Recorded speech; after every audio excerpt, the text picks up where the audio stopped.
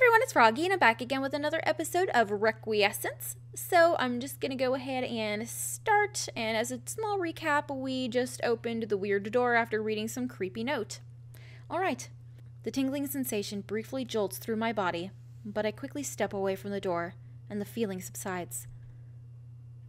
It was incredibly dark inside the stairwell, so even the dim light of this room is a welcome sight. I have to blink a little to readjust. If it was so dark before, then how did you read that note? I stepped idly past the threshold, trying to make out shapes in the flickering light of torches on the walls. And then my foot hits something. Something that moves. A hiss comes from beneath my feet. My whole body goes rigid. Slithering on the floor, with its tail right by my boots, is a massive snake. Its head is several feet away from me. Oh dear. The snake rises up to an intimidating height, staring at me with slitted yellow eyes. Its tongue flickers out like a flash of flame. I shoot one hand down to grasp for my sword. My fingers scrape the pommel. No time to think. I have to. It lunges at me. Shit. I leap to the side just before it strikes. My fingers finally grasp the pommel of my sword, and I drag it out of its sheath. The sound echoes hollowly throughout the room. I grasp the blade with both hands, raising it up and gritting my teeth. The snake's body twists eerily as its head moves closer. I point the tip of my ornamental blade at the beast with one hand, and raise my other hand, murmuring under my breath. Concentrate. The crackling sound splits through the air. Blue sparks shine from the hilt of my sword, curling around the blade. They channel towards the tip, burning brighter and brighter each moment. The snake's eyes are fixed on me. It darts forward. Its fangs glisten. The sparks leap and meet the snake in midair. A harsh noise rings out. The sound of something sharp piercing through the scales and hide. The blue sparks turn into icy daggers, impaling the snake on both sides. The weight of the ice drags it to the floor before it reaches me. I take a step backwards as it writhes by my feet. The sound of its horrible hissing makes me cringe. But soon, the snake goes silent and still. I stand still, ready for it to suddenly start squirming again. The cold magic from my sword leaves a chill in the air, even after the light fades. Tentatively, I prod the serpent with my boot. The life seems to have left its slitted golden eyes. Those fangs. That thing could have probably eaten me in one bite. When I take a closer look at it, I can see its scales are an odd shade of purple, and they gleam almost like gems. And more than that, white patches spread over its hide. I choose to take it as a coincidence, but these patches are becoming a little too strange to just ignore. Exhaling heavily, I sheathe my sword, rolling my shoulders to relieve the tension in them. I haven't fought anything in a long time.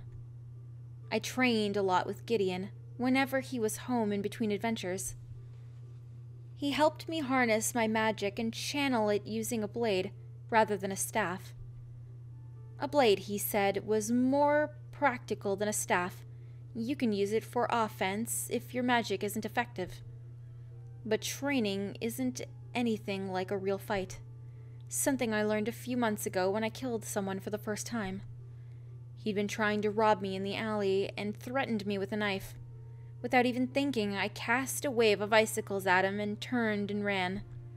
I didn't see him afterwards, but I don't see how he could have survived the spell. I felt guilty for a few weeks after, but finally I realized the harsh reality. When someone threatens your life, you have to act as fast as you can. I reacted on instinct, and if I hadn't, well, I'd probably be the dead one. But that's all in the past. Getting through the cathedral is all I'm worried about now. Or more accurately, it's all I can let myself be worried about. If I'm all alone with my muddy thoughts, I'm afraid my sanity might start slipping away. Clearing my clouded mind with the shake of my head, I turn my attention towards the examining door. I turn my attentions toward examining the room. It's a wide chamber, lit by candelabras standing near the walls. Behind a statue in the corner, there's a small set of stairs that lead down into some sort of passage. I can't help but sigh in relief. It's not a dead end. I'm clinging to the hope that I don't run into any dead ends because, well, if I do, I'm as good as dead myself. I exhale a deep breath, calming my still racing heartbeat. Briefly, I glance back over at the snake, just to make sure that it hasn't moved again or anything. Its amethyst hide sticks out against the cold gray floor. The glow from the magical icy crystals sticking out of its scales makes them gleam brightly. It's morbidly beautiful in a way. It's also very dead. Well, no point in lingering. I really don't want to stick around and see if there are any more snakes like that one. I step around the statue and hurry towards the stairs. The hall that I enter is a huge one, with a towering arched ceiling and massive statues looming on the walls. The ethereal light from the wall-mounted torches flickers onto the statues, making them look like they're being consumed by a pale fire. It feels so dark and empty in here that it makes my skin crawl.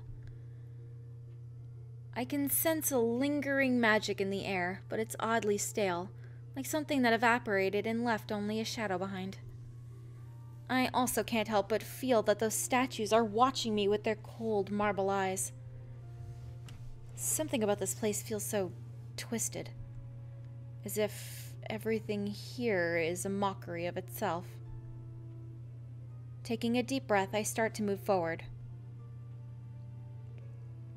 An occasional cool rush of air brushes across my face as I walk.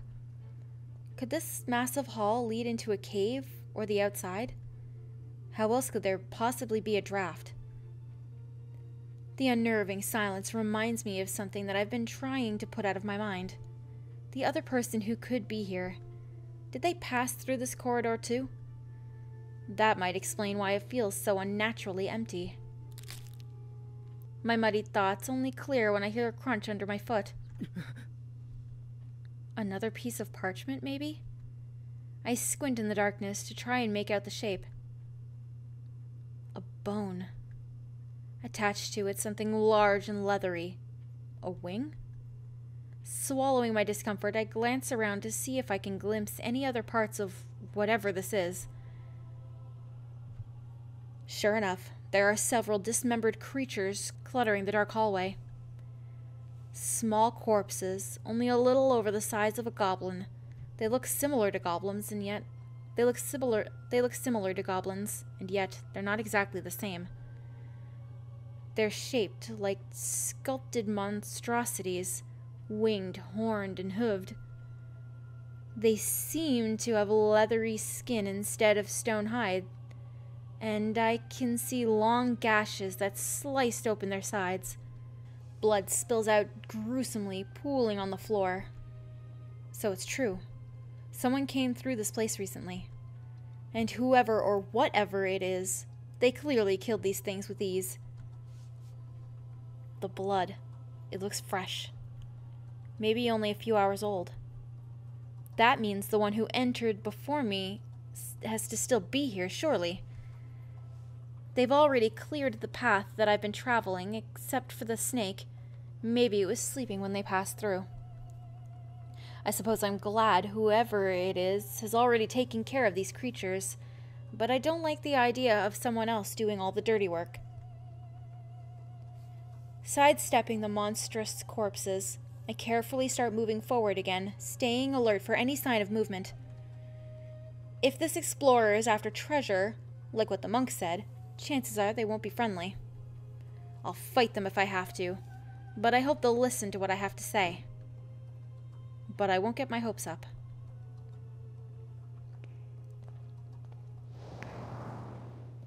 I've only been walking for a few minutes when a fresh, stronger gust of air flies into me, ruffling my clothes and hair.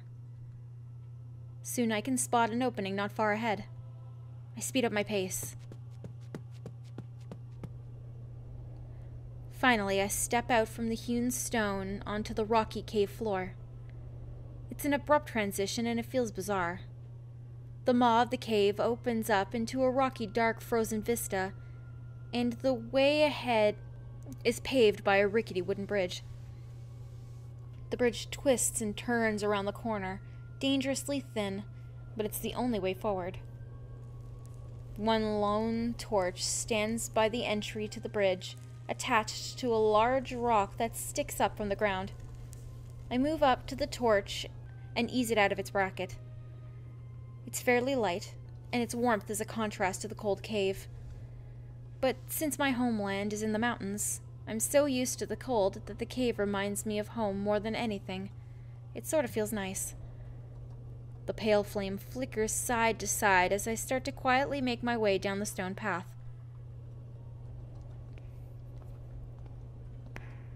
It's all very surreal. Just minutes ago, I was in a grand hallway, and now I'm not even sure I'm in the cathedral any longer. Is there any sort of significance to this strange layout? Could it be a result of some kind of magic? Or is it something as simple as a passageway into the mountains? I'd be willing to bet that the monk knows the answer to all of these questions, but I doubt he'll feel like answering them. I have a feeling that he enjoyed seeing me so confused. I just hope that I don't run into any more spirits like him. One was more than enough. As I approach the corner, I hear a new faint sound. It's not from the soft drip of the water from the ceiling, and not from the wind howling. It's distant and hard to make out fully, but it sounds like fighting. I freeze in place, tilting my head to try and make out the noise better. It's definitely fighting. I can hear scuffling and shouting echoing in the distance. They're not around the corner, but they can't be further than a minute or two ahead. For a moment, I can't help but wonder if I should really go further. I know I can't turn back, but I could always wait for the fighting to die down, then try to sneak past. But I want to... No, I have to see who this person that I've been following is. I can't let myself hesitate any longer. I break into a full-on sprint, clutching my torch tightly. I'm not worried about stealthiness anymore.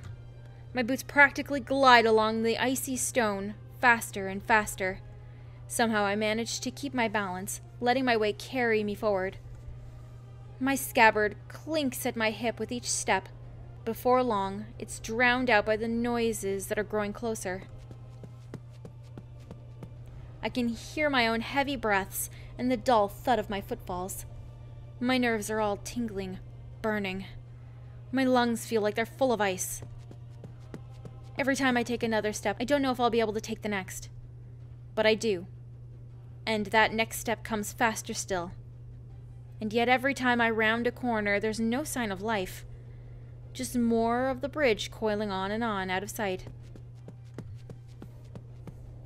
I race around another corner. They're close now, so close. I slow to a jog to catch my breath, heaving in gasps of air. My stomach burns, my legs ache, but all of that doesn't matter.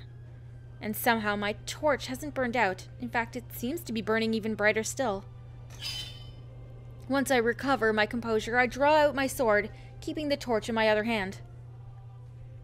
I step out from behind the corner, and the first thing I see...